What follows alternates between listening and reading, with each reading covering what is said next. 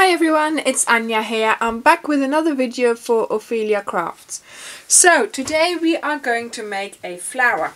So we have a piece of paper here. It's very vanilla, and I have the pansy punch, the petite petal punch, and the fun flower punch. And what we're going to do is we are going to cut out, or punch out rather, 4 fun flowers,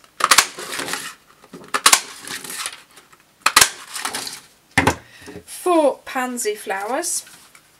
This flower, you're going to be amazed at how realistic it is. Alright, 4 of these. And so it's so easy to make this flower. You probably have these punches. 2 of the petite petal, right? So these are the punches that we're going to be using. Then we are going to bring in our piercing mat.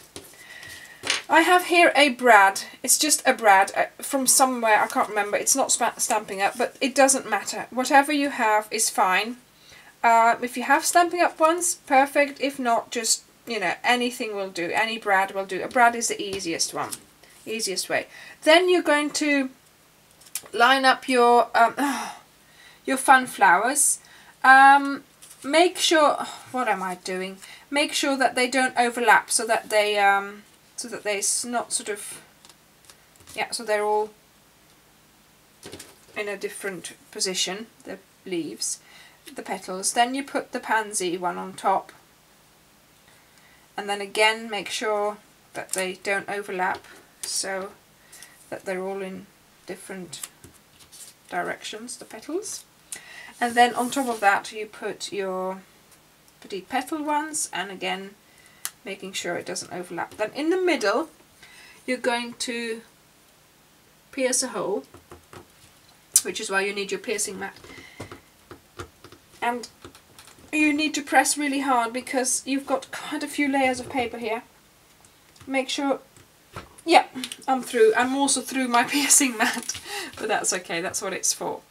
Oh dear, I got some ink on there from my previous stamping, so make sure you don't get that. Make sure your piercing mat is clean. And what's that on there? Is that my... oh, it's only a bit of fluff. Right, then you put the brad through, she says. It's not easy. Okay. And then you open it up on the other side by putting your piercer in between and by opening the metal bits there. Right, so this is okay, and then you sort of press down on it so it's nice and flat. As you can tell, I haven't got my oh, there goes my piercing tool. As you can tell, I haven't got my, pick it up quickly, my grid paper underneath, because this is what we're going to be using. This is a stamping spritzer, and I've just filled it with water. Now, I am planning on putting some re-inker in here, so it's got a colour, but I haven't done that yet, so I'm just making my flowers plain, very vanilla coloured. And we are going to spray. And what you do then is you lift up the petals. Now I find it easier, you can do it just with your nails, but I find it easier if you just go in between with your piercing tool and you squash them together. Spray again. Make sure you always have the sprayer facing the flower, because I have sprayed myself before. So I just lift up the petals with my piercing tool, and then I squash them together into the middle, like this. Spray, always check where your sprayer is. And also you need to, it's easier when they get a bit bigger, but you need to spray underneath as well, underneath the petals. And this paper can actually take this amount of water, so do be liberal. Spray on every layer. You can hear it squelching already. Needless to say, this will have to dry once we're finished with it. I have got a finished article here to show you. You know, the one I did earlier. But I'm not showing you yet because I tell you, it is so pretty. I saw this online. Somebody else did this. And I can't for the life of me now remember the name of the person. I will put a link underneath my video, I think. Yeah, I'll do that. Okay, so you keep on doing that. So you're squashing the petals together. Look at the water coming out. And last bit pansy one. So we bring that up.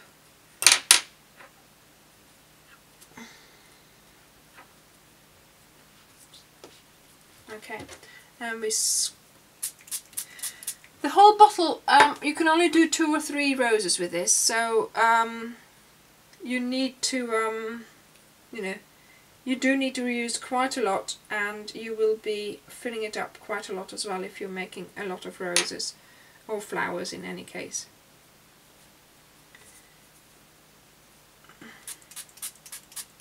have to get underneath the petals as well, so I'm holding them up and then spraying it. See, it's easier when they're bigger because you can peel them off. There we go. And once again you squeeze them in, and we want some water on there as well.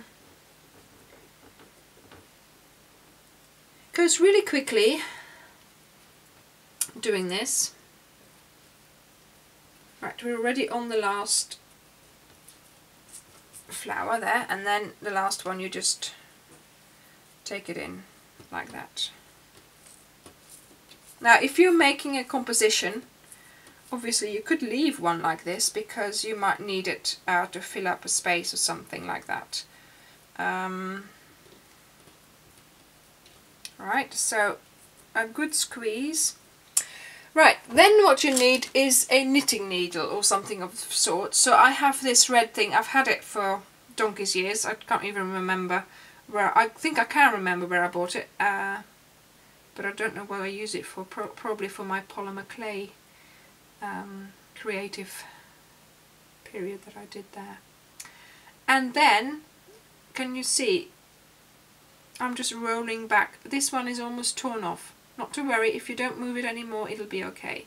So you do have to be very careful now, because the paper is now very, very weak with all the water.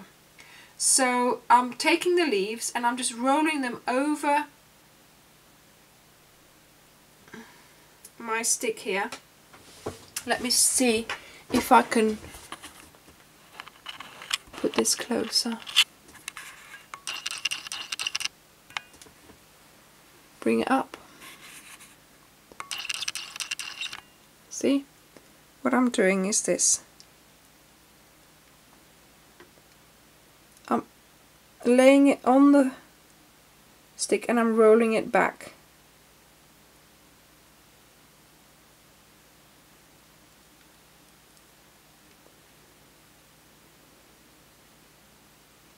See? And you have to be really careful now. But can you see the veins we've created in there? So this is almost torn off, so I might, when it's dry, I'll have to put a little bit of sticky tape on the back. Don't know how that happened. I was trying to be careful. So this way you're shaping the leaves over your, and just keep going. If they're a little bit wrinkled, that's okay. Real leaves are wrinkled, so right, so keep going.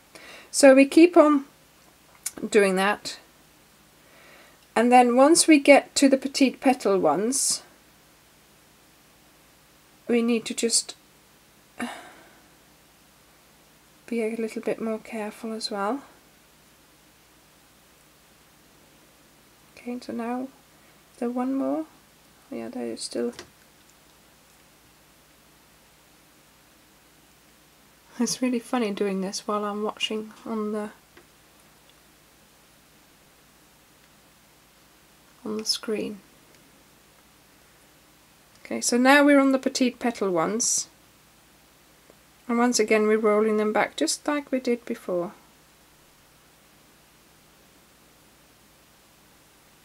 So just peel them down. You could do some of these with your fingers like I'm doing now, because you don't want to peel them back too much. You just want to open them up and have some of it going back, see?